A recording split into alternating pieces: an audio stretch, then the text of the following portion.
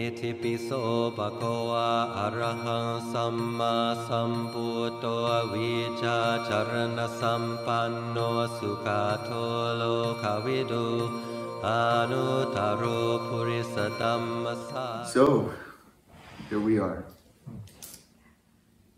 So we're going to read from Majjhima Nikaya 22, Alagaddupama Sutta, the simile of the snake. Thus have I heard, on one occasion the Blessed One was living at Savatthi in Jeta's grove, Anathapindika's park. Now on that occasion a pernicious view had arisen in a bhikkhu named Arittha, formerly of the vulture killers, thus: as I understand the Dhamma taught by the Blessed One, those things called obstructions by the Blessed One are not able to obstruct one who engages in them. This is a deeply pernicious view. Because what are obstructions? Obstructions are hindrances, sensual pleasures. So what he's saying is that those things called obstructions by the Blessed One are not able to obstruct one who engages in them. If you engage in a hindrance, does it continue to hinder your mind? If you engage in sensual pleasures, if you identify with them, doesn't it cause craving? Doesn't it cause aversion? So his understanding really is that, once you are a monastic, once you know the Dhamma, then even if you have to deal with hindrances, even if you have to deal with sensual pleasures in particular, they're not going to affect you. If you engage in them, engage here is the operative word. Engage means to actually interact with them, to interact with them with a sense of self, to interact with them with craving or aversion or whatever it might be. Several bhikkhus, having heard about this, went to the bhikkhu Arittha and asked him, "Friend Arittha, is it true that such a pernicious view has arisen in you?" "Exactly so, friends. As I understand the Dhamma taught by the Blessed One, those things called obstructions by the Blessed One are not able to obstruct one who engages in them." Then these bhikkhus, desiring to detach him from that pernicious view, pressed and questioned and cross-questioned him thus: "Friend Arittha, do not say so. Do not misrepresent the Blessed One. It is not good to misrepresent the Blessed One. The Blessed One would not speak thus, for in many ways the Blessed One has stated how obstructive things are obstructions, and how they are able to obstruct one who engages in them. The Blessed One has stated that sensual pleasures provide little gratification, much suffering and despair, and that the danger in them is still more.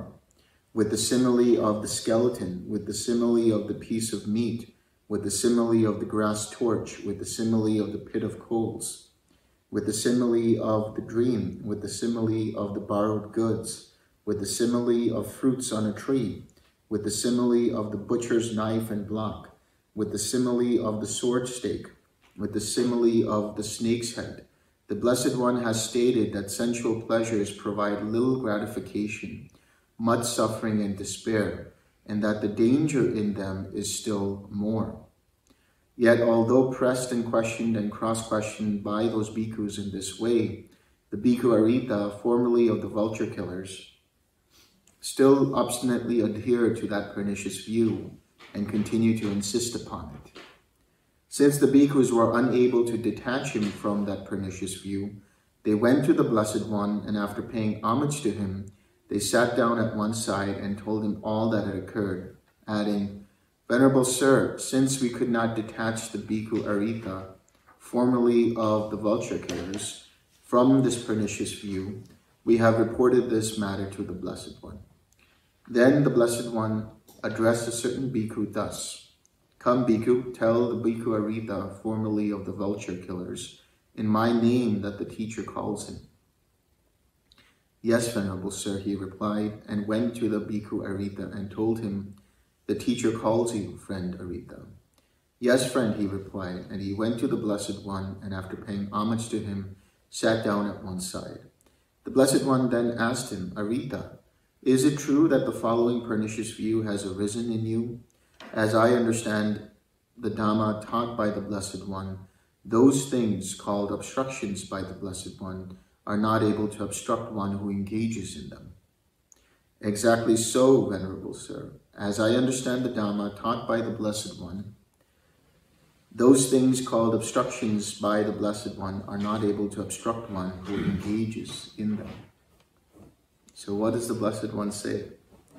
Misguided man. Not good. When the Buddha calls you misguided, it comes from the Pali word murg, which means actually stupid.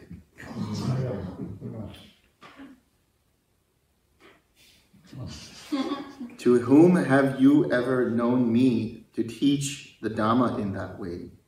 Misguided man, have I not stated in many ways how obstructive things are obstructions and how they are able to obstruct one who engages in them?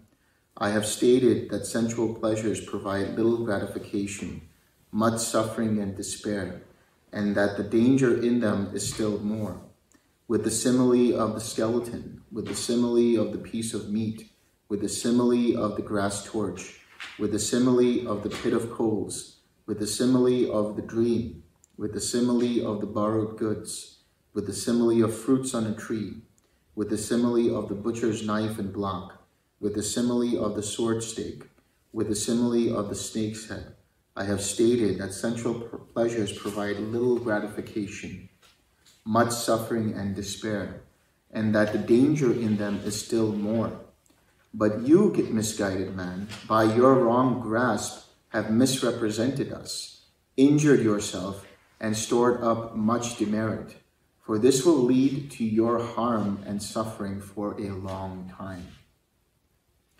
Then the Blessed One addressed the bhikkhus thus, Bhikkhus, what do you think? Has the bhikkhu Arittha, formerly of the vulture killers, kindled even a spark of wisdom in this Dhamma and discipline? How could he, Venerable Sir? No, Venerable Sir. When this was said, the bhikkhu Arittha, formerly of the vulture killers, sat silent, dismayed, with shoulders drooping and head down, glum and without response. Then, knowing this, the Blessed One told him, Misguided man, you will be recognized by your pernicious view. I shall question the bhikkhus on this matter. When the Blessed One addressed the bhikkhus thus, Bhikkhus, do you understand the Dhamma taught by me as this bhikkhu Arittha, formerly of the vulture killers, does, when by his wrong grasp he misrepresents us, injures himself, and stores up much demerit? With a question like that, you better say no. No, Venerable Sir, for in many ways the Blessed One has stated how obstructive things are obstructions, and how they are able to obstruct one who engages in them. The Blessed One has stated that sensual pleasures provide little gratification, much despair, much suffering and despair, and that the danger in them is still more. With the simile of the skeleton and so on, the Blessed One has stated that the danger in them is still more. Good bhikkhus, it is good that you understand the Dhamma taught by me thus. For in many ways I have stated how obstructive things are obstructive, and how they are able to obstruct one who engages in them. I have stated that sensual pleasures provide little gratification, much suffering and despair, and that the danger in them is still more. With the simile of the skeleton and so on, I have stated that the danger in them is still more. But this bhikkhu Arittha, formerly of the vulture killers, by his wrong grasp misrepresents us, injures himself, and stores up much demerit, for this will lead to this misguided man's harm and suffering for a long time. Bhikkhus, that one can engage in sensual pleasures without sensual desires, without perceptions of sensual desire, without thoughts of sensual desire, that is impossible. So, here the Buddha is saying, remember a couple of days ago we talked about how the Buddha said, it's not the sensual pleasures themselves that's the problem. It's the lustful intention, the craving. So the operative word here is engage. That one can engage in sensual pleasures, that one can identify with them without sensual desires, without perceptions of sensual desire, without thoughts of sensual desire. That is impossible. Here, bhikkhus, some misguided men learn the Dhamma, discourses, stanzas, expositions, verses, exclamations, sayings, birth stories, marvels, and answers to questions. But having learned the Dhamma, they do not examine the meaning of those teachings with wisdom. Not examining the meaning of those teachings with wisdom, they do not gain a reflective acceptance of them. What does it mean to examine the meaning of those teachings with wisdom? It means to apply the teachings. It means to actually do the teachings and see for yourself if this works. And then, once you see for yourself, confirm if your experiences match with the suttas. When you first read the suttas, without any experience at all, you really do need a code breaker. You really need something, because when you start reading it, there's so much there. There's so much dense information over there, right? But there's no way for you to make sense of it. But once you actually have someone who can guide you, and someone who's walked the path, someone who can lead you and say, here are the signposts, here's what to do, here's the suggestion, here's the advice, here's the recommendation. And you follow that and see for yourself, and then walk the path. And then you go back to the suttas, you recognize what the suttas are talking about. Oh, this is what they mean by the first jhana. This is what they mean by craving.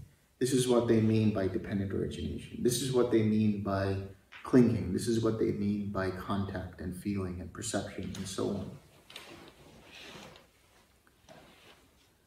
So instead of that, they learn the Dhamma only for the sake of criticizing others and for winning in debates, and they do not experience the good for the sake of which they learn the Dhamma. Those teachings, being wrongly grasped by them, conduce to their harm and suffering for a long time. Why is that? Because of the wrong grasp of those teachings.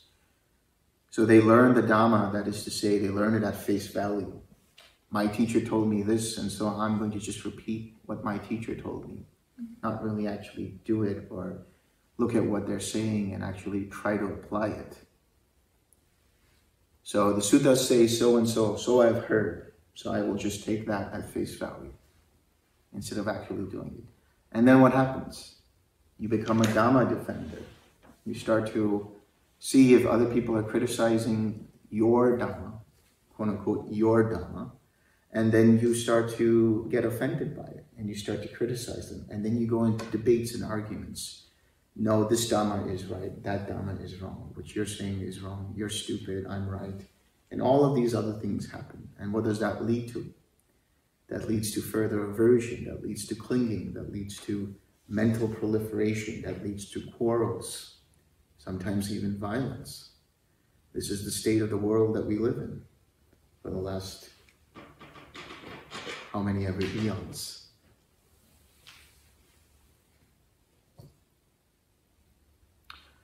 Suppose a man meeting a snake, seeking a snake, wandering in search of a snake. I wonder when you would need a snake. But anyway, saw a large snake and grasped its coils or its tails. It would turn back on him and bite his hand or his arm or one of his limbs. And because of that, he would come to death or deadly suffering. Why is that? Because of his wrong grasp of the snake.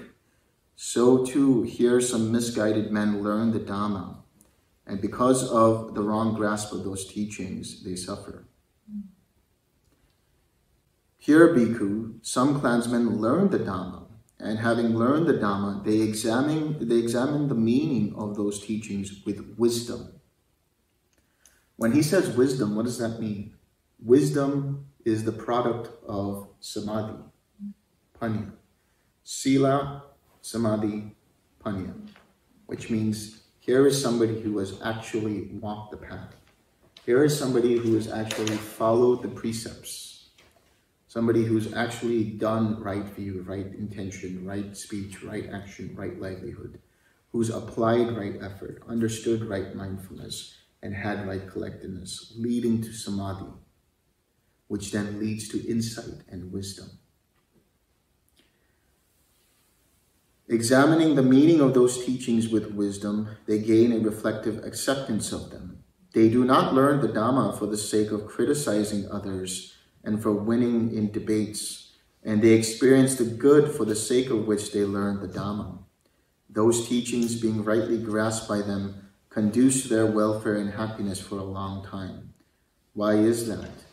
Because of the right grasp of those teachings. Suppose a man needing a snake, seeking a snake, wandering in search of a snake, saw a large snake and caught it rightly with a cleft stick, and having done so, grasped it rightly by the neck. Then although the snake might wrap its coils round his hand, or his arm, or his limbs, still he would not come to death or deadly suffering because of that. Why is that? Because of his right grasp of the snake. So too, here some clansmen learn the Dhamma because of their right grasp of those teachings. Therefore, bhikkhus, when you understand the meaning of my statements, remember it accordingly. And when you do not understand the meaning of my statements, then ask either me about it or those bhikkhus who are wise. Ask those who have walked the path. If you have some doubts, if you have some clarifications required, ask as many questions as you can, right? Obviously, it's still limited to 3, but that's a pretty serious indictment of misinterpretation. Yes. Like, you're gonna die. Right. Yeah. Well, looking at the wrong view of the teachings, you could say that he's talking about concentration and what he learned before and how dangerous it can be. Yeah. It can bite you. Yeah. It can lead to a lot of suffering. It can lead to psychosis in some cases. It can lead to a lot of, very painful processes. And then ultimately having wrong view, where does that take you? Suffering. It takes you to suffer. And that whole mass. Yes, that whole mass of suffering.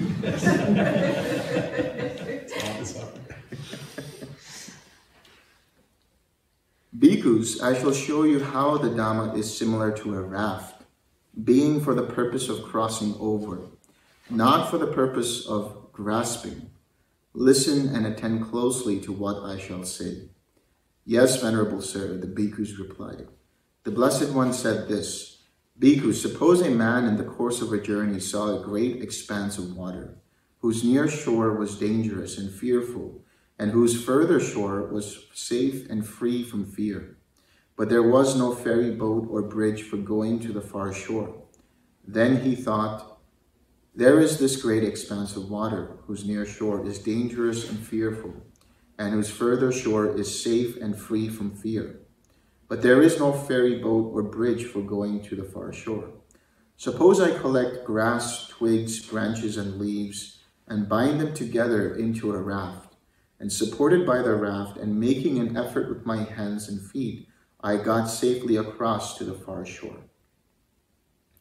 And then the man collected grass, twigs, branches, and leaves, and bound them together into a raft, and supported by the raft, and making an effort with his hands and feet, he got safely across to the far shore. Then, when he had got across and had arrived at the far shore, he might think thus, this raft has been very helpful to me, since supported by it and making an effort with my hands and feet, I got safely across to the far shore. Suppose I were to hoist it on my head or load it on my shoulder and then go wherever I want. Now, bhikkhus, what do you think? By doing so, would that man be doing what should be done with that raft? No, Venerable Sir. By doing what would that man be doing what should be done with that raft? Here, bhikkhus, when that man got across and had arrived at the far shore, he might think thus: this raft has been very helpful to me. Since supported by it and making an effort with my hands and feet, I got safely across to the far shore. Suppose I were to haul it onto the dry land or set it adrift in the water, and then go wherever I wanted. Now, bhikkhus, it is by doing so that the man would be doing what should be done with that raft. So I have shown you how the Dhamma is similar to a raft, being for the purpose of crossing over, not for the purpose of grasping. Bhikkhus, when you know the Dhamma to be similar to a raft, you should abandon even the teachings. How much more so things contrary to the teachings? How could the Buddha say that? You should abandon the teachings. Is he saying that, or is he saying abandon your attachment? To abandon the clinging to the Dhamma. You follow the Eightfold Path. You utilize the Eightfold Path. You use it as a raft to get to the far shore, to experience and realize here and now Nibbana, the end of suffering. But once you experience the end of suffering, you have to use the path until you come to a point where all craving has gone, all conceit has gone, all wrong views have gone, all ignorance has gone. What does that mean? That means that the mind now is fully liberated. That fully liberated mind automatically, by default, follows the Eightfold Path without second thoughts. Just automatically, that mind has right view, right intention, speaks with right speech, acts with right action, has right livelihood, is effortless in the right effort, is mindful all the time, and is collected whenever they want. Meaning can go into any jhana, into cessation, whatever it might be. But do they grasp onto that with pride? Do they say, I have achieved this, and therefore this is the right way, and you should practice it too, because this is the only way out? Sure, it might be all of those things. Sure, it is all of those things. But what use is it to use the Dhamma in that way? So you abandon the clinging to the Dhamma, abandon the pride of the Dhamma, abandon the attachment to the Dhamma. So it's not like you abandon the Eightfold Path. You're always using it until it becomes your nature. Bhikkhus, there are these things, these 6 standpoints for views. What are the 6? Here, bhikkhus, an untaught, ordinary person who has no regard for noble ones and is unskilled and undisciplined in their Dhamma, who has no regard for true men and is unskilled and undisciplined in their Dhamma, regards material form thus: this is mine, this I am, this is myself. He regards feeling thus: this is mine, this I am, this is myself. He regards perception thus: this is mine, this I am, this is myself. He regards formations thus: this is mine, this I am, this is myself. He regards what is seen, heard, sensed, cognized, encountered, sought, mentally pondered thus: this is mine, this I am, this is myself. And this standpoint for views, namely, that which is the self is the world. After death, I shall be permanent, everlasting, eternal, not subject to change. I shall endure as long as eternity. This too he regards thus: this is mine, this I am, this is myself. So here there is someone who considers these 5 aggregates, or one of these 5 aggregates, as this is mine, this I am, this is myself. In other words, they take them personally. They identify with the 5 aggregates. And then there is a view which says, That which is the self is the world.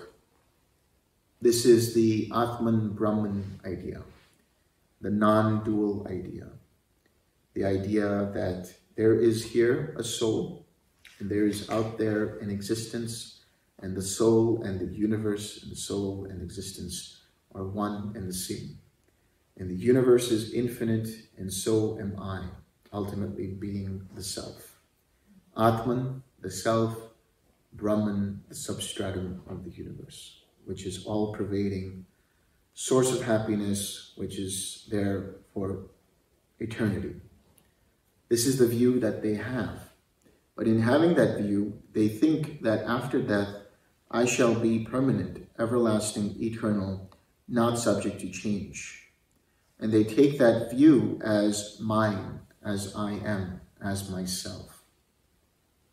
So whenever they do this, they equate one or more of the five aggregates as some kind of eternal soul, as some kind of eternal spirit, as some kind of eternal identity. And because of that, they have wrong view. Because the understanding is all five aggregates are impermanent. And that which is impermanent is liable to cause suffering. And therefore, it can't be considered as me, mine, or myself. Bhikkhus, a well-taught, noble disciple who has regard for noble ones and is skilled and disciplined in their Dhamma, who has regard for true men and is skilled and disciplined in their Dhamma, regards material form thus: this is not mine, this I am not, this is not myself. He regards feeling thus: this is not mine, this I am not, this is not myself. He regards perception thus: this is not mine, this I am not, this is not myself. He regards formations thus: this is not mine, this I am not, this is not myself. He regards what is seen, heard, sensed, cognized, encountered, mentally pondered thus: this is not mine, this I am not, this is not myself. And this standpoint for views, namely that which is the self is the world. After death I shall be impermanent, everlasting, eternal, not subject to change. I shall endure as long as eternity. This too he regards thus: this is not mine, this I am not, this is not myself. Since he regards them thus, he is not agitated about what is non-existent. So he doesn't even have that view that that which is the self is the world. After death I shall be permanent, everlasting, eternal, not subject to change. I shall endure as long as eternity. So he doesn't regard any of the five aggregates as self, and he doesn't regard even this view, nor does he identify with any view, ultimately. And because of that, since he regards them thus, he is not agitated about what is non-existent.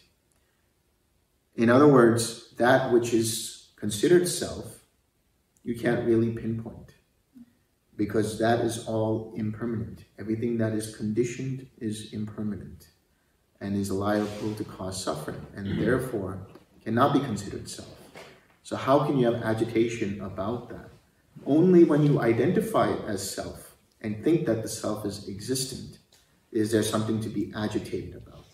But if it doesn't exist, if it's non-existent, why worry? Why have anxiety about that? When you truly see this, when you truly see that there is no permanent self, and you understand it as it is right here and now, through the five aggregates, when you understand and let go of the clinging to the five aggregates, then you won't have any restlessness at all arise. Because the five higher fetters that are still present, that is the restlessness, the conceit, the craving for jhana, craving for formless realms, and the ignorance. These are the five higher fetters that prevent you from crossing all the way into arhatship. The restlessness, the craving for jhana, and the craving for formless attainments. These three are dependent upon conceit. And conceit arises whenever there is an identification with the five aggregates. When you let go of the conceit, everything else falls like a house of cards. When you let go of the identification, will restlessness arise? What is there to be restless about? When you let go of conceit, who is it that wants jhana? Who is it that wants the formless attainments? That idea completely goes away. So there's no more craving for that. There's no more craving for existence or non-existence. And of course, when ignorance is gone, one knows completely the Four Noble Truths. So once you know that completely, then ignorance is gone. You see the links of dependent origination clearly. You understand them clearly. You understand the impersonal nature of all things. You see for yourself how the Four Noble Truths are there present in every moment. When this was said, a certain bhikkhu asked the Blessed One, "Venerable Sir, can there be agitation about what is non-existent externally?" "There can be, bhikkhu," the Blessed One said. "Here, bhikkhu, someone thinks thus, alas, I had it. Alas, I have it no longer. Alas, may I have it. Alas, I do not get it. Then he sorrows, grieves, and laments. He weeps, beating his breast, and becomes distraught. That is how there is agitation about what is non-existent externally." So what is he talking about when he says what is non-existent externally? Everything you see around you, everything you're experiencing around you is experienced through the six sense bases. So the idea is that the world itself that you experience subjectively is created by the six sense bases. You can't say that this is the color purple. Now I can say this is the color red, and you might also say that this is the color red, right?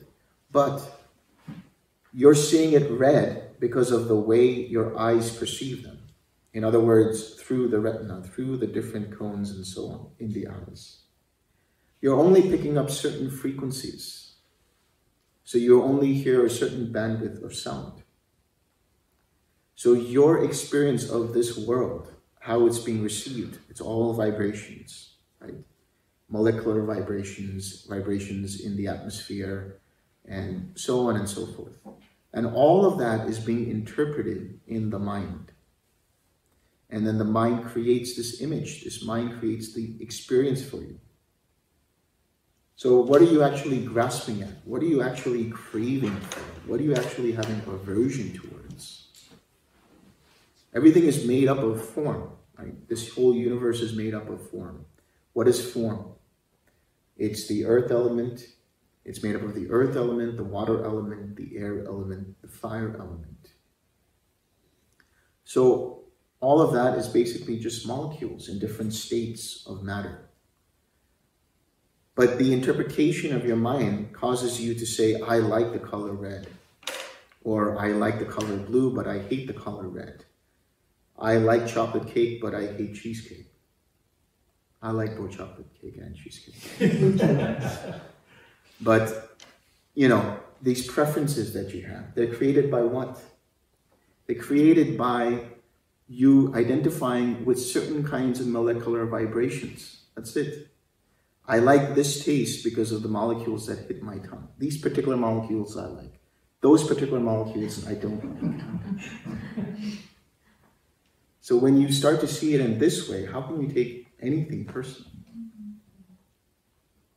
How could you be agitated about them?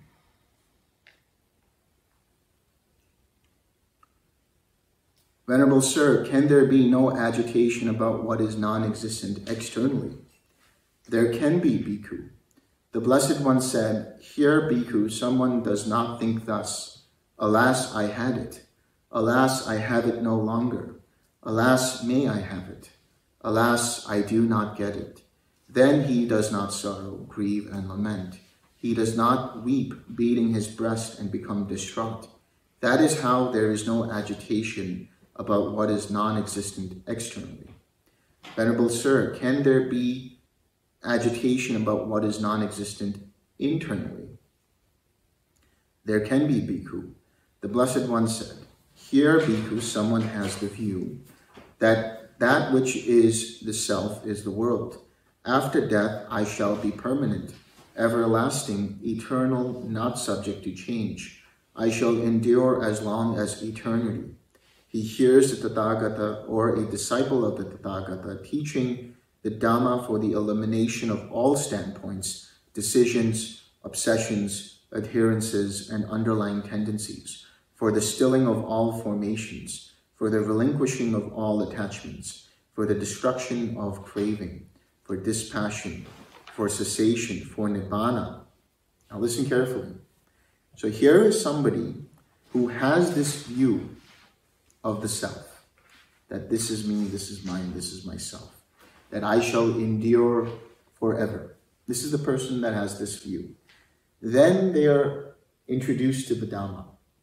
And the Dhamma, which is for the elimination of all standpoints, decisions, obsessions, adherences, and underlying tendencies. The elimination of attachment to all views, categorically. All decisions. No identification with any of that. For the stilling of all formations. For the relinquishing of all attachments. For the destruction of craving, for dispassion, for cessation, for Nibbana. So this Dhamma is for the cessation of suffering. Understanding what is suffering and letting it go through wisdom. That wisdom that arises shows you that everything is impersonal. But somebody with the view that I have a self, or I am a self that will endure forever, will think thus, so I shall be annihilated, so I shall perish, so I shall be no more. Then he sorrows, grieves, and laments. He weeps, beating his breast, and becomes distraught. This is how there is agitation about what is non-existent internally. So somebody who's introduced to the Dhamma for the first time with the idea of some permanent soul, they have an immediate resistance when they hear, oh, this is not self, this is not you, this is not you. So they're like, that means then I'll be annihilated. And the reason why they think that this is annihilationism is because they still presuppose somewhere intrinsically that there is a self. Even on an intellectual level, they still think that there is a self. But once you understand that everything is impersonal, then there's no agitation about it. Then you've let go of that view of a self. You've let go of the view of a personal self. Having let go of it, you experience peace. You don't have agitation about it. Because now you understand as it actually is. What is form? What is feeling? What is perception? What are formations? What is consciousness? You understand it all to be impersonal. You understand the sixth sense basis to be impersonal. You understand the experiences of the sixth sense basis to be impersonal. You understand contact to be impersonal. So when you see all of this as impersonal, how could you get agitated? If you have truly let go of that view, you would not be agitated. And you wouldn't have this idea that I will be annihilated. Because you realize that there was no you to begin with. It's all a series of impersonal causes and conditions.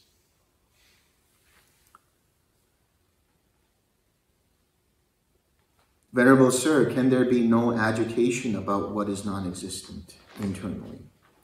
There can be, Bhikkhu, the Blessed One said. Here, Bhikkhu, someone does not have the view that which is the self is the world. I shall endure as long as eternity. So they don't have that view. They don't hold that. Then they hear the Tathagata, or a disciple of the Tathagata, teaching the Dhamma for the elimination of all standpoints, decisions, obsessions, adherences, and underlying tendencies, for the stilling of all formations, for the relinquishing of all attachments, for the destruction of craving, for dispassion, for cessation, for Nibbana. Therefore he does not think thus, so I shall be annihilated, so I shall perish, so I shall be no more. Then he does not sorrow, grieve, and lament. He does not weep, beating his breast and become distraught. That is how there is no agitation about what is non-existent internally. Bhikkhus, perhaps you may well acquire that possession that is permanent, everlasting, eternal, not subject to change, and that might endure as long as eternity. But do you see any such possession, bhikkhus? No, Venerable Sir. Good bhikkhus, I too do not see any possession that is permanent, everlasting, eternal, not subject to change, and that might endure as long as eternity. Bhikkhus, perhaps you may well cling to that doctrine of self that would not arouse sorrow, lamentation, pain, grief, and despair in one who clings to it. But do you see any such doctrine of self, bhikkhus? No, Venerable Sir. Good bhikkhus, I too do not see any doctrine of self that would not arouse sorrow, lamentation, pain, grief, and despair in one who clings to it. Bhikkhus, perhaps you may well take as a support that view that would not arouse sorrow, lamentation, pain, grief, and despair in one who takes it as a support. But do you see any such support of views, bhikkhus? No, Venerable Sir. Good bhikkhus, I too do not see any support of views that would not arouse sorrow, lamentation, pain, grief, and despair in one who takes it as a support. That includes right view as well. That includes the Dhamma as well. So in the first case, the Buddha is asking, do you possess something that would be permanent, eternal, everlasting, not subject to change, that might endure as long as eternity? The bhikkhus, having seen for themselves all that is not self, know that there is nothing that can be possessed, which can be considered to be permanent, which can be considered to be everlasting, which can endure as long as eternity. In the second case, the Buddha is asking, you might cling to a doctrine of self. Perhaps there might be a doctrine of self that would not arouse sorrow, lamentation, pain, grief, and despair in one who clings to it.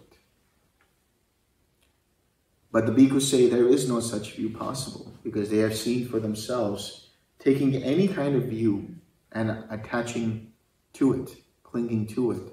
What does that mean? You're defending that view. I am a self. I exist as a self. This is me. This is mine. This is myself. Defending in that way, being attached to it, what happens? You have anger. You have frustration. You have irritation. You have this whole mass of suffering that arises. So, in the same way, the Buddha asks, you might well take a support, that view, or as a support, that view that would not arouse sorrow, lamentation, pain, grief, and despair. And the bhikkhus say, no, they don't. So he says, I too do not see any support of views that would not arouse sorrow, lamentation, pain, grief, and despair in one who takes it as support. Bhikkhus, there being a self, would there be for me what belongs to a self? Yeah. Bhikkhus, there being a self, would there be for me what belongs to a self? Yes, Venerable Sir. Or there being what belongs to a self, would there be for me a self? Yes, Venerable Sir. Bhikkhus, since a self and what belongs to a self are not apprehended as true and established, then this standpoint for views, namely, that which is the self is the world, after death I shall be permanent, everlasting, eternal, not subject to change, I shall endure as long as eternity, would it not be an utterly and completely foolish teaching? What else could it be, Venerable Sir, but an utterly and completely foolish teaching? So here the Buddha is saying, okay, if there is a self, right, there is a self, let's say, would there be for me what belongs to a self? Yes. There would be something that belongs to a self. So if there is a self, there would be something that belongs to that self. That is, whatever it might be that the self possesses. And then there being what belongs to a self, would there be for me a self? In other words, if there is something there that presupposes that a self possesses it, then it also presupposes that there is a self. So the idea is, a lot of people might think that the form is self, or the form is possessed of self, or feeling is self, or feeling is possessed of self. That perception is self, or perception is possessed of self. That formations are self, formations are me, or I possess formations. Consciousness is me, or I possess consciousness. So there is some kind of self, intrinsic self, that people may believe in, and they take one or more of these 5 aggregates one way or the other. That they belong to me, or that they are me, or I am in them, or I am separate from them. So the Buddha says, if you have such a doctrine, how do you let go of that? So he goes to this, he says, Bhikkhus, what do you think? Is material form permanent or impermanent? What do you think? Impermanent. Is what is impermanent suffering or happiness? Suffering. Is what is impermanent suffering and subject to change fit to be regarded thus? This is mine, this I am, this is myself? No. Bhikkhus, what do you think? Is feeling permanent or impermanent? Impermanent. Is what is impermanent suffering or happiness? Suffering. Is what is impermanent suffering and subject to change fit to be regarded thus? This is mine, this I am, this is myself? No. Bhikkhus, what do you think? Is perception permanent or impermanent? Is what is impermanent suffering or happiness? Suffering. Is what is impermanent suffering and subject to change fit to be regarded thus? This is mine, this I am, this is myself? No. Bhikkhus, what do you think? Are formations permanent or impermanent? Impermanent. Is what is impermanent suffering or happiness? Suffering. Is what is impermanent suffering and subject to change fit to be regarded thus? This is mine, this I am, this is myself? No. Bhikkhus, what do you think? Is consciousness permanent or impermanent? Impermanent. Is what is impermanent suffering or happiness? Suffering. Is what is impermanent suffering and subject to change fit to be regarded thus? This is mine, this I am, this is myself? No. Therefore, bhikkhus, any kind of material form, whatever, whether past, future, or present, internal or external, gross or subtle, inferior or superior, far or near, all material form should be seen as it actually is with proper wisdom thus. This is not mine, this I am not, this is not myself. Any kind of feeling, whatever, whether past, future, or present, internal or external, gross or subtle, inferior or superior, far or near, all feeling should be seen as it actually is with proper wisdom thus. This is not mine, this I am not, this is not myself. Any kind of perception, whatever, whether past, future, or present, internal or external, gross or subtle, inferior or superior, far or near, all perception should be seen as it actually is with proper wisdom thus. This is not mine, this I am not, this is not myself. Any kind of formations, whatever, whether past, future, or present, internal or external, gross or subtle, inferior or superior, far or near, all formations should be seen as they actually are with proper wisdom thus. This is not mine, this I am not, this is not myself. Any kind of consciousness whatsoever, whether past, future, or present, internal or external, gross or subtle, inferior or superior, far or near. All consciousness should be seen as it actually is with proper wisdom. Thus, this is not mine, this I am not, this is not myself. Seeing thus, bhikkhus, a well-taught, noble disciple becomes disenchanted with material form, disenchanted with feeling, disenchanted with perception, disenchanted with formations, disenchanted with consciousness. Does this sound familiar? What happens when you see the arising and passing away of consciousnesses? You see they are impermanent. They become tiresome, so you see them as dukkha. Therefore, you see them as impersonal. There's no control of them. What happens? You experience equanimity with nothingness. As you get deeper and deeper, that equanimity changes into disenchantment. You become disenchanted with all arising and passing away of formations, of consciousness, of feeling, of perception, of form. Being disenchanted, he becomes dispassionate. Remember, dispassionate is that attitude, that Teflon mind, that nothing sticks. It just glides on through. It comes from the word vairagya, which means to be detached. No longer seeing this as me, mine, or myself. No longer seeing it as, something I have to engage in. Completely disengaged from formations, disengaged from consciousness, disengaged from feeling, disengaged from perception, disengaged from form. Through dispassion, through that attitude, his mind is liberated. When it is liberated, there comes the knowledge it is liberated. So, that dispassion leads to cessation, leads to the experience of Nibbana. Having seen that, one knows that the mind is liberated, and then one understands birth is destroyed. The holy life has been lived. What had to be done has been done. There is no more coming to any state of being.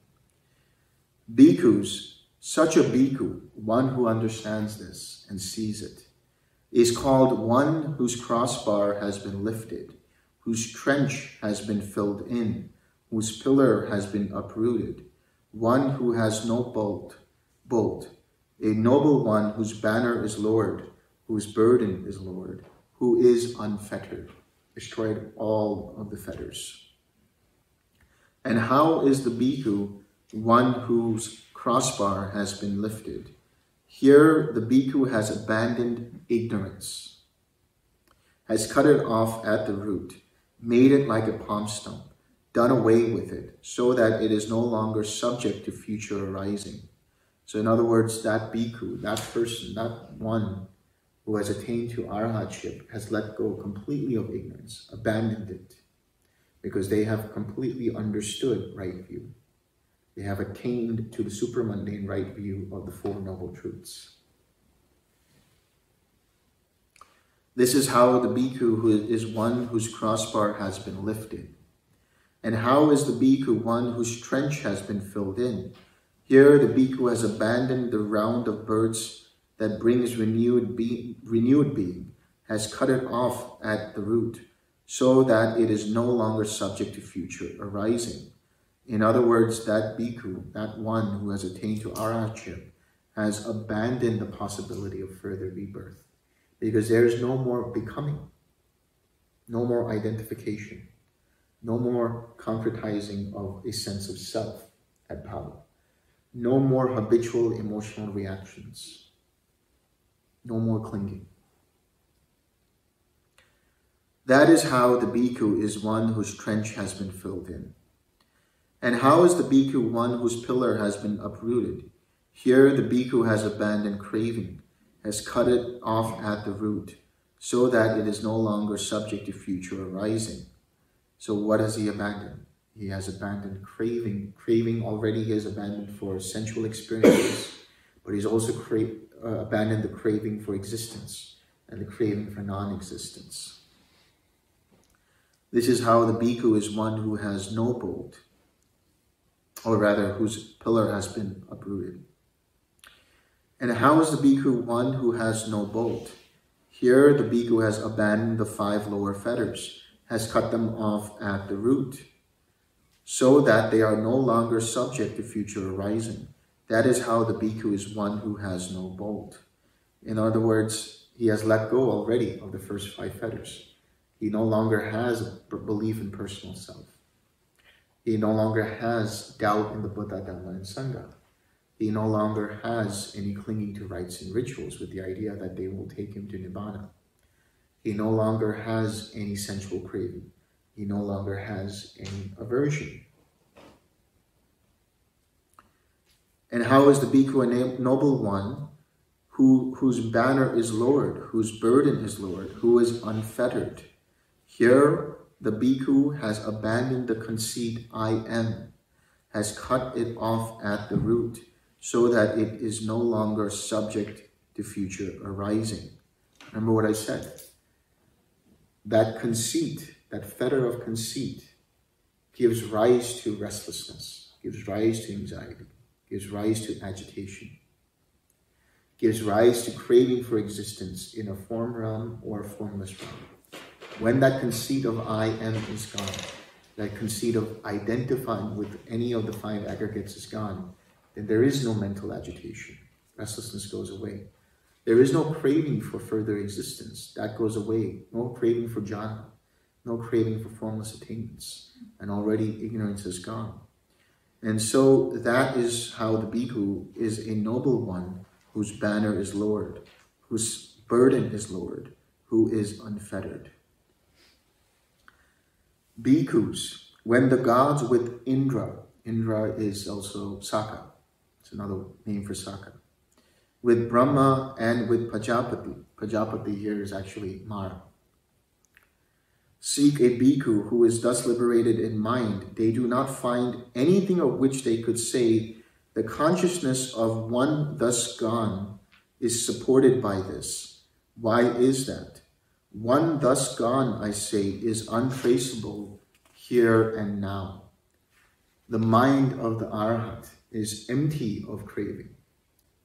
It is a mind without craving, if you will. I had to. I had to. That's fine. But without that craving, without that conceit, without that ignorance, without any of that, how could that mind be traced? That mind is completely void of these things. That mind is signless. Signless in that it has no objects of craving. It has no objects of hatred. It has no objects of delusion. It is void. It is empty. It is signless. It has nothing there because there's nothing there to measure it by. It is immeasurable for that reason. There is no conceit there. There is no mana. There is no measuring. So how could you trace? How could you? It's like a free bird, that mind. There's no way you can grasp at that mind. To try to read into the mind of an Arhat, all you could see is that it's just free. There's nothing there. It's just empty. So the Devas, the Brahmas, Mara, they can't do anything. They can't scope out that brain or the mind of the Arhat because there's nothing there to identify with. So one thus gone. That's another word for the Tathagat. That's what Tathagat means. One thus gone or one come forth. But one thus gone, meaning one who has attained full Nibbana, one who has attained full awakening. There is no way to trace that consciousness. It is known as non-reflective consciousness. Anidasanam vinyana. That consciousness doesn't reflect onto anything. The mind of the Arhat is completely free of the notion of I, me, or mine. Although they might use the words I, me, or mine, just as a way of transacting with the world. The mind of the Arhat will still have feeling, will still have perceptions, will still have intention, will still have consciousness, will still experience contact, obviously, but it will not reflect anything. It's just arises. There is no you there. There is no you in between. There is no you here or there in between. It's just all processes happening, completely unestablished. So saying, so proclaiming, I have been baselessly, vainly, falsely, and wrongly misrepresented by some recluses and Brahmins thus. The recluse Gautama is one who leads astray. He teaches the annihilation, the destruction, the extermination of an existing being. The reason why they say that he teaches annihilationism is because they assume that there is a being. That goes back to that same question. Is an arhat a being or a non-being? If you say that he is a being, then you're saying that there is someone there, that there is something to define that being by. But if you say he is a non-being, then that means that he was a being at one time and he's no longer a being. But the Arhat was never not a being nor a being. The Arhat completely understands that there was no self to begin with. Once they understand the completely impersonal nature of all things, conditioned and unconditioned, because Nibbana also is impersonal, there's nothing to grasp at. And there's nothing to grasp at in the mind of that Arhat. So how could you say that it is the extermination of an existing being once you realize this? As I do not proclaim, so have I been baselessly, vainly, falsely, and wrongly misrepresented thus by some recluses and Brahmins. The recluse Gautama is one who leads astray. He teaches the annihilation, the destruction, the extermination of an existing being. Bhikkhus, both formerly and now, what I teach is suffering and the cessation of suffering. If others abuse, revile, scold, and harass the Tathagat for that, the Tathagat on that account feels no annoyance, bitterness, or dejection of the heart. And if others honor, respect, revere, and venerate the Tathagat for that, the Tathagat on that account feels no delight, joy, or elation of the heart. If others honor, respect, revere, and venerate the Tathagat for that, the Tathagat on that account thinks thus, they perform such services as these for me in regard to this, which earlier was fully understood. They perform such services as these for me in regard to this, which earlier was fully understood. So in other words, when they do honor, when they do respect, when they revere, when they venerate a Buddha or a Arhat, in the mind of such a being, quote unquote, there arises the thought that they're doing this because they fully understand, or they have some appreciation for the Dhamma. They have some appreciation for noble ones. That's it. So they'll just say, sadhu, sadhu, sadhu. Well done. Therefore, bhikkhus, if others abuse, revile, scold, and harass you, on that account you should not entertain any annoyance, bitterness, or dejection of the heart. And if others honor, respect, revere, and venerate you on that account, you should not entertain any delight, joy, or elation of the heart.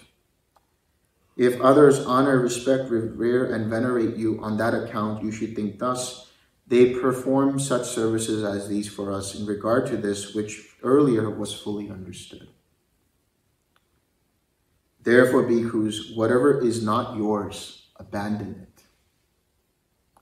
Is form yours? Is feeling yours? Is perception yours? Is formation yours? Is consciousness yours? Once you actually see it as it actually is, just let it go. Let go of all identification with it. When you have abandoned it, that will lead to your welfare and happiness for a long time. What is it that is not yours? Material form is not yours. Abandon it. When you have abandoned it, that will lead to your welfare and happiness for a long time. Feeling is not yours. Abandon it. When you have abandoned it, that will lead to your welfare and happiness for a long time. Perception is not yours. Abandon it. When you have abandoned it, that will lead to your welfare and happiness for a long time. Formations are not yours. Abandon them. When you have abandoned them, that will lead to your welfare and happiness for a long time. Consciousness is not yours. Abandon it. When you have abandoned it, that will lead to your welfare and happiness for a long time. Bhikkhus, what do you think? If people carried off the grass, sticks, branches, and leaves in this Jeta grove, or burned them, or did what they liked with them, would you think people are carrying us off, or burning us, or doing what they like with us? No, Venerable Sir. Why not? Because that is neither our self nor what belongs to ourself. So too, bhikkhus, whatever is not yours, abandon it. When you have abandoned it, that will lead to your welfare and happiness for a long time. That is how you should see the 5 aggregates. Just impersonal processes. Somebody pokes you, abandon that, right? It's just an experience. It's just a feeling, impersonal feeling. Somebody says something about your form, abandon it. It's just an impersonal feeling. When you have a perception, what do? Do you grasp at it and say, I want it, or this is going to make me feel good? Or just abandon it and just have happiness right there and then. Treat the 5 aggregates. See the 5 aggregates as what the Buddha just said, as just grass, as sticks, as branches and leaves. Anything happens impersonally. Anything that happens pleasant or unpleasant should be seen as impersonal. Anything that happens that is neutral should be seen as impersonal. The experience you have in jhana, abandon it. Right? Abandon it meaning don't take it personally. The good feelings that you experience with loving kindness, the good feelings you experience with compassion, the joy, the equanimity. Don't abandon that. Abandon the attachment to it. So those feelings are seen as what? Impersonal. Don't say, this is my loving kindness. This is just loving kindness. It arises, it arises. It goes away, it goes away. This is the joy that arises in jhana. Is it my joy, or is it just joy that arose? Abandon it. Abandon the first jhana, abandon the second jhana, abandon the third jhana, abandon the fourth jhana, abandon infinite space, abandon infinite consciousness, abandon nothingness, abandon neither perception, non-perception. And what happens? Cessation of perception, feeling, and consciousness. Everything that arises in the mind is not yours, is not you. Abandon it. Let it go. And then you will experience cessation. Bhikkhus, the Dhamma well proclaimed by me thus is clear, open, evident, and free of patchwork. In the Dhamma well proclaimed by me thus, which is clear, open, evident, and free of patchwork, there is no future round for manifestations in the case of those who are arahats with taints destroyed, who have lived the holy life, done what had to be done, laid down the burden, reached their own goal, destroyed the fetters of being, and are completely liberated through final knowledge. Bhikkhus, the Dhamma well proclaimed by me thus is clear, free of patchwork.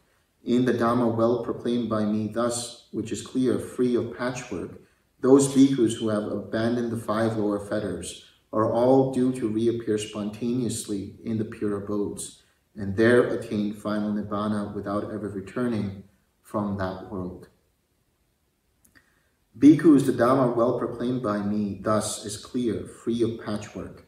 In the Dhamma well proclaimed by me thus, which is clear, free of patchwork, those bhikkhus who have abandoned 3 fetters and attenuated lust, hatred, and delusion are all once returners, returning once to this world to make an end of suffering. Bhikkhus, the Dhamma well proclaimed by me thus is clear, free of patchwork. In the Dhamma well proclaimed by me thus, which is clear, free of patchwork, those bhikkhus who have abandoned 3 fetters are all stream enterers, no longer subject to perdition, bound for liberation, and headed for enlightenment. Bhikkhus, the Dhamma well proclaimed by me thus is clear, free of patchwork. In the Dhamma well proclaimed by me thus, which is clear, free of patchwork, there arise who are Dhamma followers or faith followers. These are Sotapannas with path, are all headed for enlightenment. Bhikkhus, the Dhamma well proclaimed by me thus is clear, open, evident, free of patchwork. In the Dhamma well proclaimed by me thus, which is clear, open, evident, and free of patchwork, those who have sufficient faith in me, sufficient love for me, are all headed for heaven. In other words, those who have let go of just even doubt, who just practice the Dhamma out of confidence in the Buddha, Dhamma, and Sangha, already are attaining towards right view, attaining towards having the right attaining towards keeping the precepts, having generosity, and so on. And that leads them to a higher state in a Devaloka. That is what the Blessed One said. The bhikkhus were satisfied and delighted in the Blessed One's words.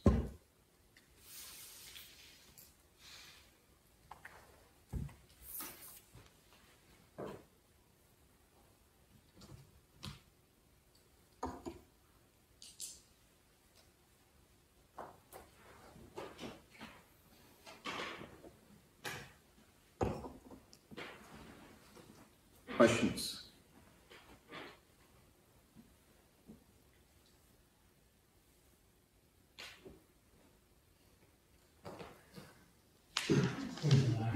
Wow, you guys are really delighted in this. Your instructions were free of patchwork. Very detailed. Yeah, you had a... Could you explain the links through like 5 from consciousness to the 6-fold base? Yeah. So consciousness there is basically the 6-fold consciousness. That is the eye consciousness, the ear consciousness, the nose consciousness, the tongue consciousness, the body consciousness, and mind consciousness. That's one understanding. So consciousness also gives rise to nama rupa, or mentality materiality. That means that mentality materiality depends upon consciousness for it to be experienced. And consciousness cannot be experienced without mentality materiality. So for consciousness to continue, it needs mentality materiality, and for mentality materiality to be experienced, it requires consciousness. Mentality is made up of 5 things. It's made up of contact, feeling, perception, intention, and attention. So that means it gives rise for the potential for contact, gives rise for the potential of feeling, gives rise for the potential of perception, gives rise to intention, chaitana, which is the inclination of the mind towards something, wholesome or unwholesome. And attention, that is, the attention moves from one thing to the other, and so does consciousness. Attention is what drives forward the consciousness. Intention is what drives forward the formations. Then there is form, materiality, which is made up of the 4 great elements. That is earth, water, fire, and air. In other words, the different states of matter make up this form, this body that we see here. It's made up of the different elements. In order for mentality to be able to function, it requires the materiality. That is to say, it requires the brain, which is all of this stuff that's there. Through that, you experience the factors of mentality. That is the contact, the feeling, the perception, the intention, and the attention. So in order for you to know that there is a materiality, you need a mentality. But in order for mentality to actually work, it needs to have materiality. So there is that interdependency there as well. Housed within this mentality materiality are the 6 sense bases. So that is the eye, the ears, the nose, the tongue, the body, and the mind. I see. So materiality is dependent on consciousness and vice versa. Right. So that there's like a cycle there, right? Yes. So is there like which one came first, or how does that work? That's a chicken and egg chicken, right? I see. Because the thing is, consciousness continues to arise and pass away in every moment. So it continues to give vitality to the materiality. So you could say one starting point in one life is just at the birth of that new Nama Rupa. So there's consciousness that descends in that mentality, materiality, and then that starts the process. But it's not the same consciousness that departs that body. It's a consciousness that continues to change, continues to arise and pass away. I see, that makes sense. And so I guess kind of a follow-up question to that is, so in infinite consciousness, could you like describe what the signpost there is? Or like what do you see there? So generally in infinite consciousness, what you see is the arising and passing away of I consciousness, or your consciousness, or nose consciousness, or tongue consciousness, or body consciousness, or mind consciousness. So the way you would see I consciousness could be in multiple different ways. In other words, you can notice flickering behind your eyelids. You could notice like concentric circles suddenly, coming into being. You can notice little things, dots, things like that, coming and going, coming and going. With the your consciousness, you can notice flickering happening, like clicking, snapping going on. Or actually, you might even notice some people can experience infinite consciousness while their eyes are open and while they're walking. So the world around them is like slowed down and they see the frames of reality. Like when you slow down a film reel, you start to see the individual frames. So it's like you're under strobe lights, and you just see like movements like that, jerky movements. And then sometimes people can hear the sound and then they hear every other sound. Like there's a blank there because they're seeing the arising and passing away of sound, the arising and passing away of your consciousness. Some people experience nose consciousness through phantom smells in their meditation, or they'll experience phantom tastes in the tongue, or they'll experience electricity in the tongue. And likewise in the body, they'll experience tingling or vibrations all throughout the body, or they'll experience some kind of heat and cold in the body. And then with the mind, they start to see their thoughts, the stream of thoughts, and they start to see the gaps in between thoughts. So these are some ways that they can be experienced. So I guess my question there is, so like the I consciousness flickering, for example. So you know that at contact and feeling, right? You see like those moving. So I guess how do you know that that's the consciousness link that's arising and passing away, and not just feeling arising and passing away? Well, you're feeling it. You're experiencing it. Yeah. That's the thing. When there is consciousness, there is also feeling and perception tied to it. I see. So you can't you can't know like for sure and pinpoint, this is the consciousness link, like arising and passing away. Well, where there is the consciousness link, that is to say the arising and passing away of I consciousness, there is I feeling there as well, and I perception there as well. So because you see that feeling is rising and passing away, and because feeling is dependent on consciousness, like through that inference, you can say that consciousness must be rising and passing away? Yes. But feeling is dependent upon contact, and in contact there is the I consciousness. So I guess if you say that, so if we're saying that consciousness is the bare like cognition, right? So I guess, okay, yeah, I guess that makes sense. Yeah. Thank you. Any other questions? Yes.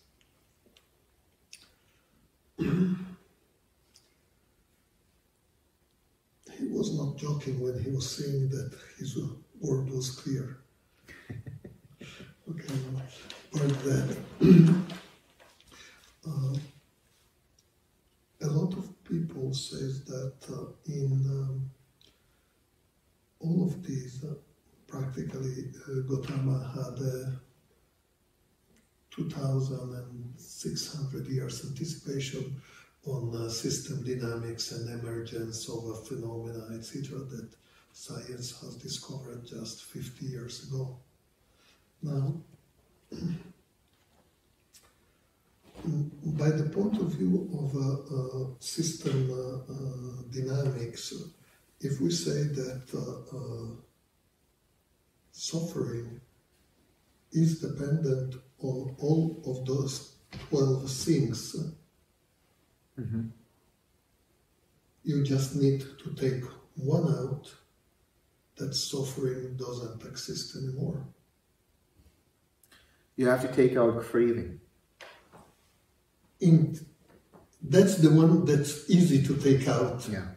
But in theory, you take out one of these ones and suffering, because suffering is born by the interaction of these 12 elements. First, let's define what is suffering. What is suffering? What is dukkha?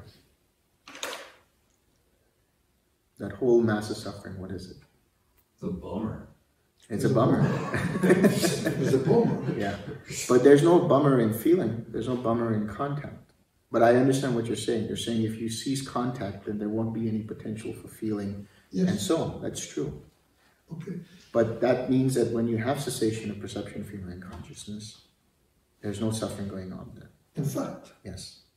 But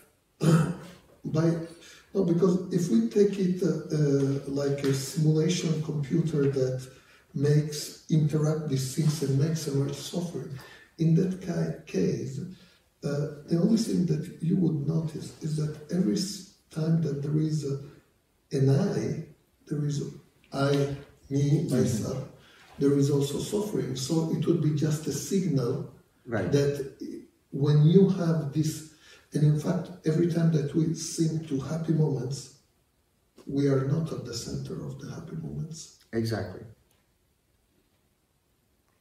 So when there is an experience going on, there is a superimposition of I, me, or mine to it. And that's where the trouble begins.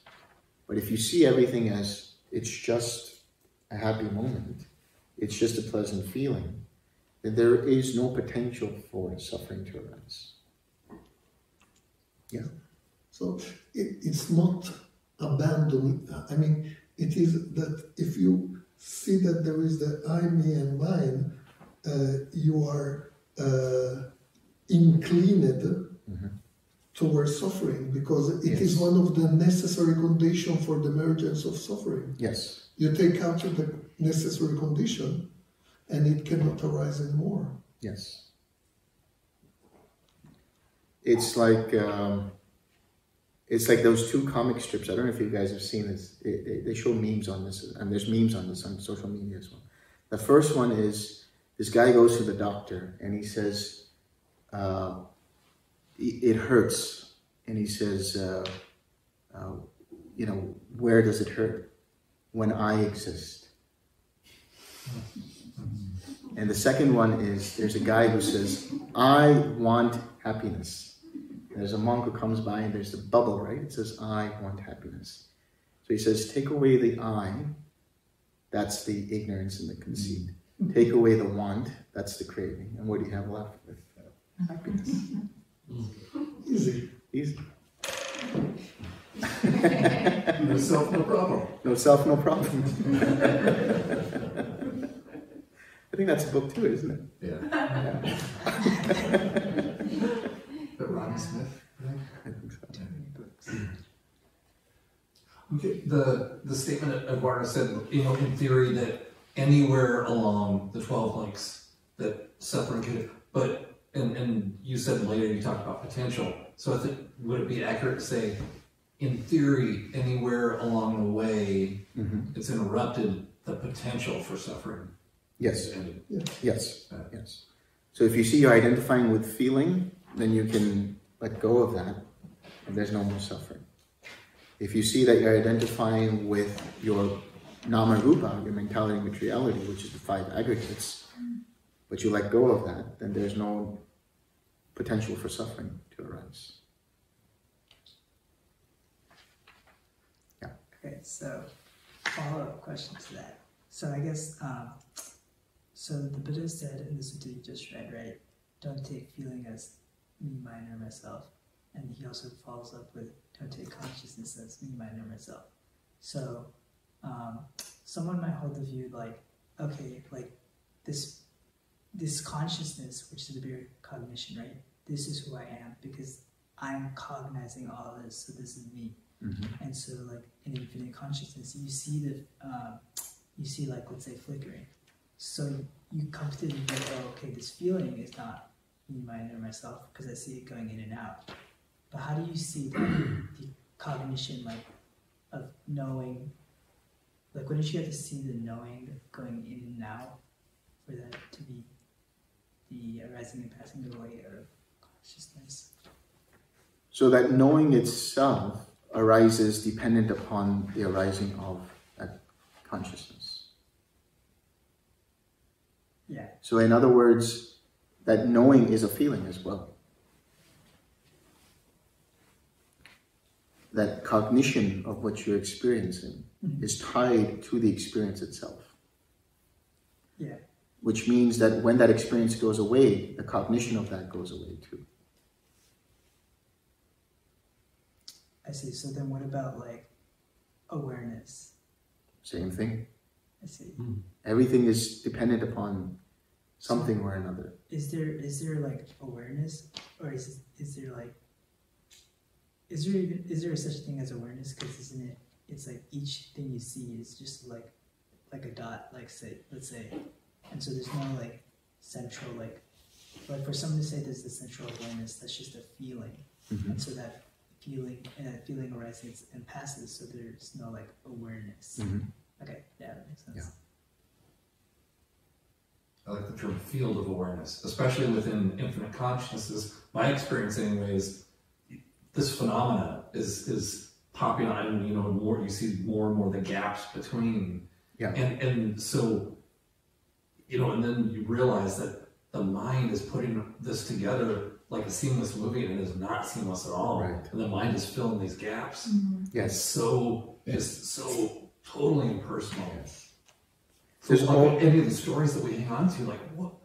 It's just most of it's fiction. Yes. Yes. Filling in the gaps, that's a good way of putting it, because that's what the mind does. The mind, like your sixth sense bases, they take in some information and then they just fill in the rest through interpretation and so on. It is not a seamless movie. Yeah, on that point though, just to be kind of like picky about the phenomenology, but if we are to say that you are noticing consciousness arising and passing away, or let's even just say it's an impersonal noticing. Right. Consciousness is noticing itself arising and passing away. How could consciousness know that it wasn't present a moment ago, and how could it know that it just arose from nothing? Like, there can't be a knowing in the gap, right? There is not a knowing in the gap. Right, there isn't. But then how does it know there was a gap? You only know the gap. So when we talk about those gaps, all right. So we need to clarify first when you talk about gap, because there's multiple gaps here. There's the gaps in consciousness, which is the nothingness, which means you're perceiving nothingness. There's the gaps you experience in neither perception and non-perception, where there's non-perception. And then there's the ultimate gap, which is the cessation of perception, feeling, and consciousness. So which gap are you referring to? Well, we could take the first gap first, but then we could also take the cessation gap, because what I'm saying is, if there is something perceiving a gap, then what is present in that gap to perceive? Consciousness. Right. But then we're saying that there's some kind of substratum consciousness that's existing while there's this arising and passing away there. Because what I'm saying is, if there was truly a gap in consciousness, let's say, or let's take cessation for example, right? You come out of it and you can kind of tell that time has passed, but there was no awareness of anything in that case. So the way you could tell that time had passed is like the clock, for example. But in infinite consciousness, to say that you've perceived something passing away, to say that there was an awareness that something had just ended, if it was truly like a gap in awareness, then you wouldn't even be aware of the gaps. Like it would seem continuous the way that like everyday experience does, because... And you go in cessation.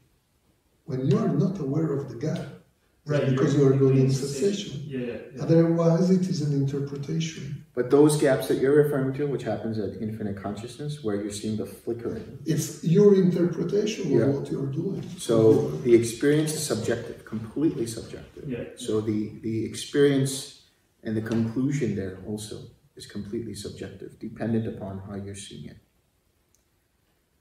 But the gap between those arising and passing away is nothingness. That's what we're saying. So what we're actually seeing when we see infinite consciousness is really infinite contact. There's contact. That's what you're seeing. Yeah. No. But maybe ultimately, the moment between each process. Yeah. I mean, there's nothing there. But how can you So know that? That's what I'm saying. Yeah, isn't it memory? Isn't it perception that says, yeah, I saw that, I saw that? Yeah, that's perception, seeing that, that's perceiving that there was something there. There was like... But not in infinite consciousness. Just normally, the mind is going. Right. And there's just moments, but there is something between the moment. Right. Yeah, I mean, just being nitpicky, like I get it, it's a subjective experience, but to say that like it proves that there wasn't some kind of awareness there, I feel like in cessation proves that there isn't like a continuation of consciousness, but infinite consciousness itself is just like an experience that seems like there's some kind of instability. Yes. Yeah. When there's cessation, you really understand there is nothing between each Then moment. you truly understand that consciousness is dependently arisen. And it's impermanent, absolute. There's no continuation. No soul there. That's why it says that it's the perception of impermanence which leads to the perception of dukkha, which leads to the perception of anatta. In other words, when they say perception, what they're saying is it's an interpretation of that experience, which leads to an interpretation. So the mind is having these insights, subjective insights based on the subjective experience at infinite consciousness. Right. But somehow everyone who goes there seems to have that experience. Right. So it's more about just the insight that's gained by this feeling of instability. Yeah. Yeah. So, and some people also experience infinite consciousness as just that all-pervading consciousness. So it's like the space is filled up with that all-pervading consciousness, but you have to go even deeper and understand that that consciousness is dependently arisen on the idea of there being space. So first there's the experience of infinite space, and then there's an experience that consciousness fills up that space. But even that is also subjective.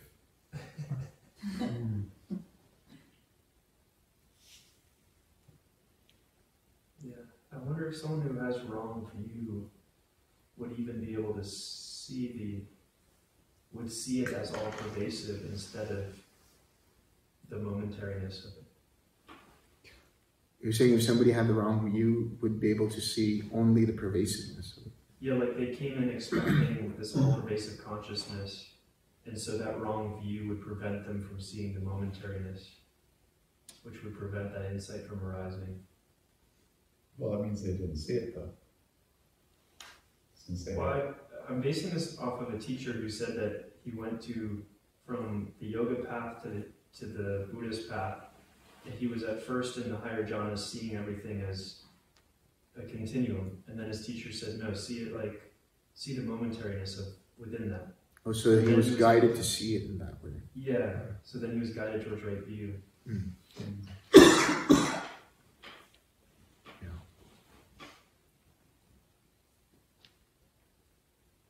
Of course, that was probably concentration. So it really doesn't count. Well, I mean, LSD can give you a lot of these same experiences, and you don't come out of it enlightened, believe me. The flickering, and the frames, that's, anybody who's done that, has experienced all that stuff. Yeah, there was one time I was walking into the kitchen at someone's house, and I started seeing infinite consciousness, or my subjective experience, let's say, of infinite consciousness, where it was like frames, and it was like there was strobe light, and everybody was moving. There was like some kind of blank there, like there was no fluid movement there. And somebody else experienced like they were hearing the sound, but they were just hearing the sound, and there was a gap, but it was like continue. It was a continuous sound, but they were hearing also like the lack of sound there, the gaps. So they knew there was some kind of gap there. I found it interesting to hear like a motor, which just normally you would think like that's just a continuous sound, but then you realize it's just made up of all these little sounds, and there's gaps and changes and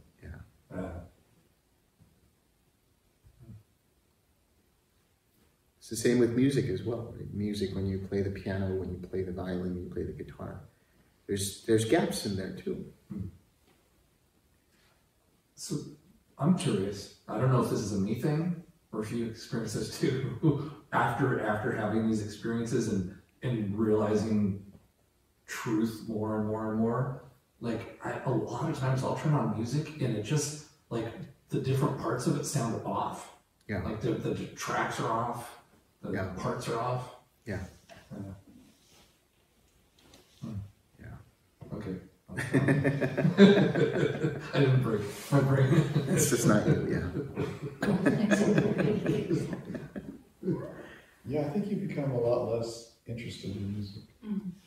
Because it creates emotional, turmoil in your mind. And, whereas you used to, right. Now you're just more, just let it be. Are you sure it's the music of the current generation you're listening to? Well, dubstep. During your retreat, once you've heard the 10th song that just popped in your head, then you're starting to get disenchantments. Yeah, exactly. A lot of people will experience that too, like this earworm, right? Just continuously that song. There was a musician friend of mine who said that in order to do away with that earworm is to actually listen to the song itself, and then finally you just... So in other words, what you're doing is you have the craving for that song, and you satisfy that craving, and now you find relief. That's their way of dealing with it as a musician. Or try to find it in your head. Yeah. You can't find it. But isn't that kind of what was his name, Arittha? Isn't that his view? Yes, exactly. Right? Which is not the case. Yeah. Yeah. Well, what was doing in the lyrics and so? What they said was when you have a earworm, or whatever that song is that keeps popping up in your mind, listen to that song actually, meaning put on the tape, put on whatever, and listen to the song, and it goes away. Immersion therapy. I don't know. Well, that's what I'm saying. Yeah. They're doing it because they have the craving for it, and as a musician, they're like listening to it, and then only they find relief.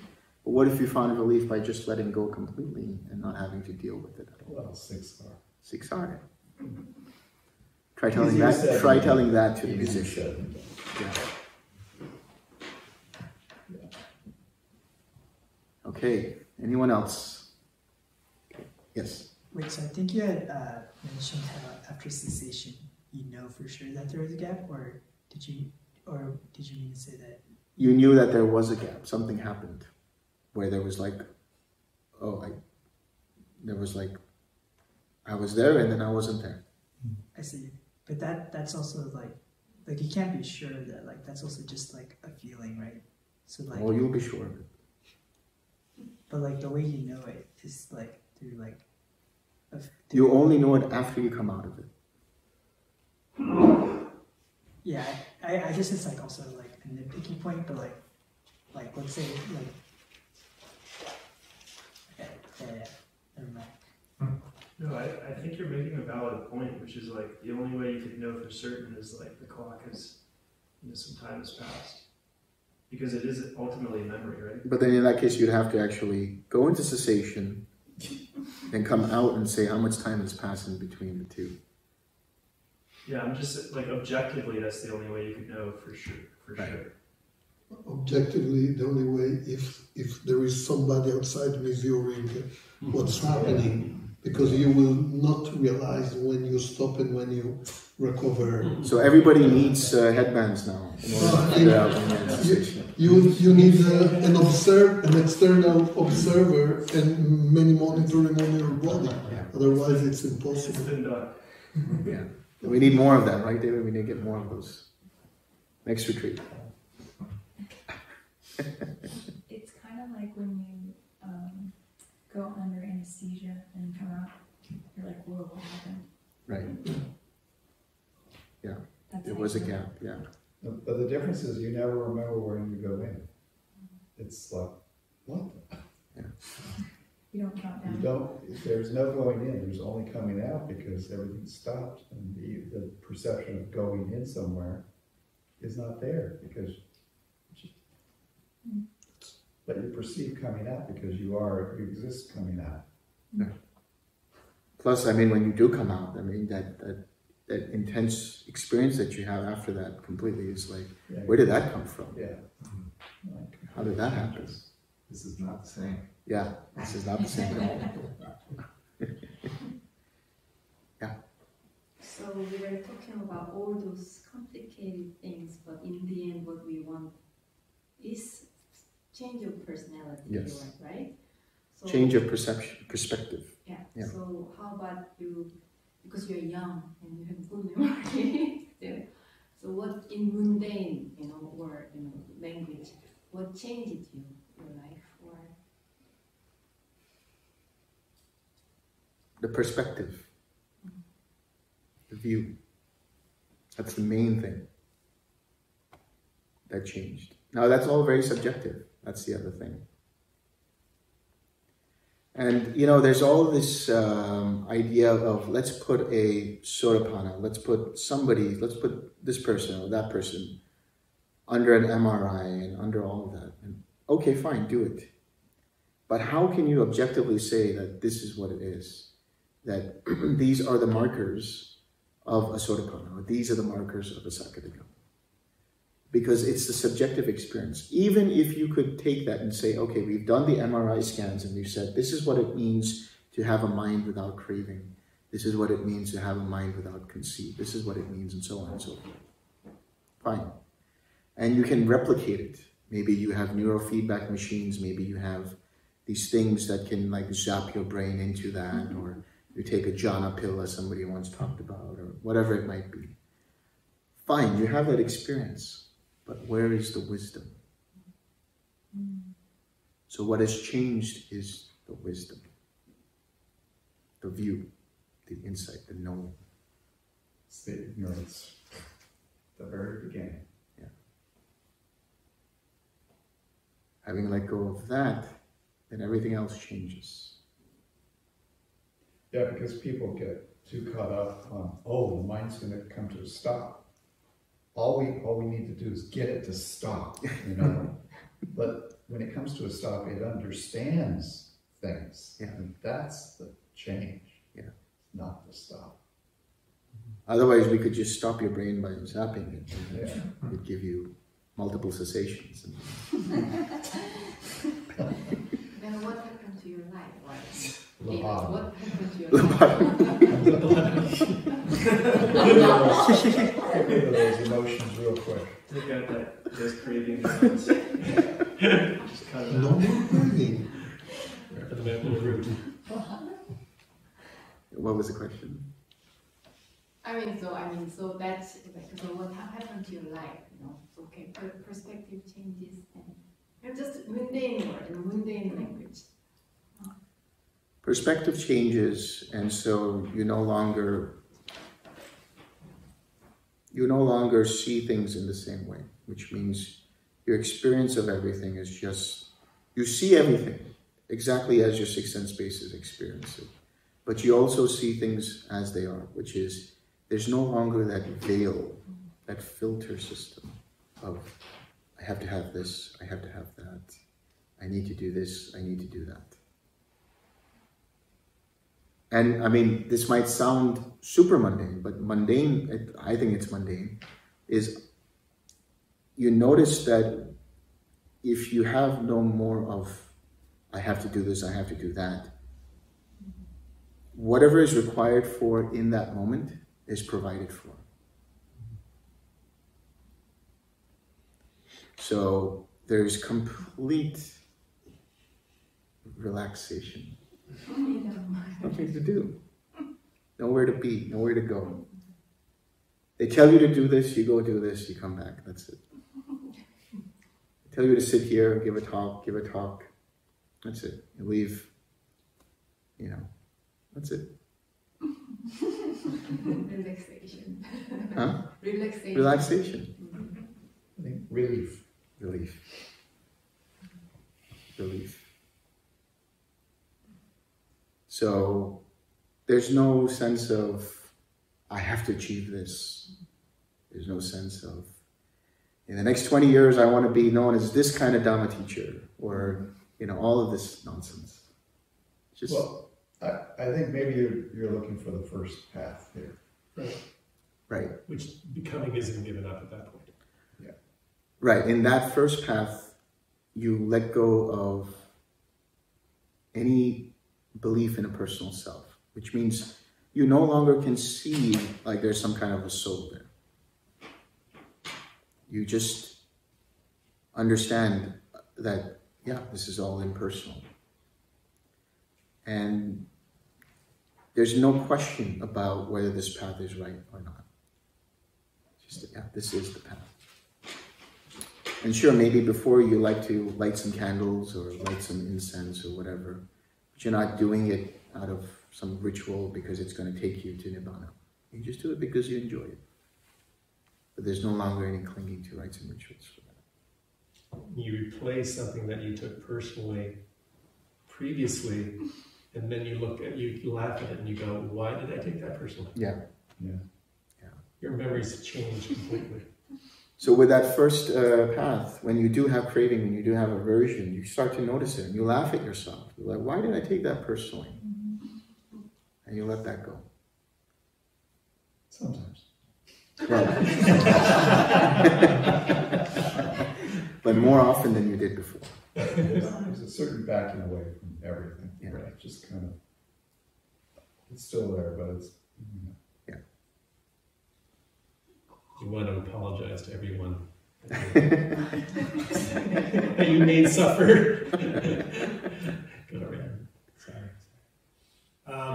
But you're still engaged in the world, so where are you deriving your motivation from? What's blowing your hair back? What's making you want to write a book and do as well as you do here in what you do? Are you talking about in first path, what happens? Yep. So in first path, you're still motivated by things. You're still motivated by the desire to do this or the desire to do that, and so on. If somebody had let go of complete desire to become, let's say, if somebody had let go of any desire to be, then they're motivated by two things, actually. Wisdom and compassion. Which means that they see things as they are, and so whatever is required for that situation, they do so in a compassionate way. They don't have any kind of... So in that sense, whenever they're doing things that are required for that moment in the best way possible, then it all works out. There's no craving there, there's no grasping there, there's no need to do something, or there's no need to prove yourself there. There's no need to seek the approval of others. Just the doing. There's just the doing. No personal gain, no looking for an outcome from that doing. And actually, when you do that, then everything seems excellent. You're not trying to be excellent, you're just doing what is required. And to other people, that seems to be excellent. effortless. Effortless. Yeah. Your definition of wisdom? The definition of wisdom, really wisdom is understanding and seeing the links of dependent origination. But the application of that wisdom, which is to see everything as it actually is. Always understanding that this is not me, not mine, not myself. Always seeing it as an impersonal process. And the compassionate aspect of that is understanding that not everybody sees it in this way. Mm-hmm.